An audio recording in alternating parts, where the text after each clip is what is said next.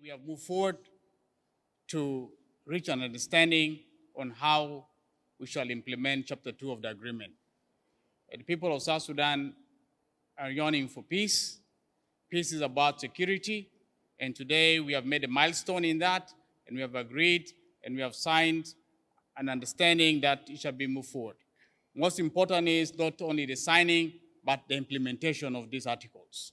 We must implement what we say. The people of South Sudan expect us to do that.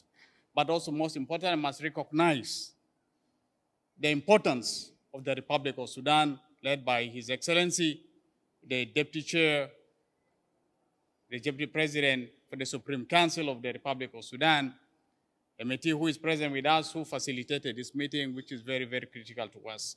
And today, we in South Sudan must recognize this importance. But most important is we all must recognize peace. The guns must go down. The silence of the guns is most important to peace. We cannot continue to fight when we are talking peace in Juba.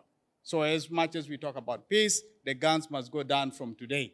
As much as there was hiccups, and I want to call on my colleagues on the other side that it's important we silence the guns so that South Sudan can prosper. I also want to thank my colleagues from SOA who contributed seriously in this discussion so that we can move forward and make a durable peace in our country.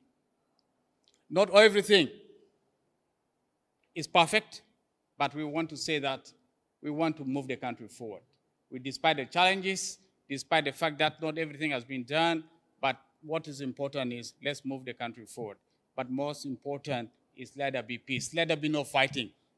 Let there be no attacks. Let there not be confrontations in this aspect so that our people can relax, our people can return back to their homes, our people can have peace in their hearts. Our country needs all of us, and our country wants peace, and that's what we want to do. Thank you.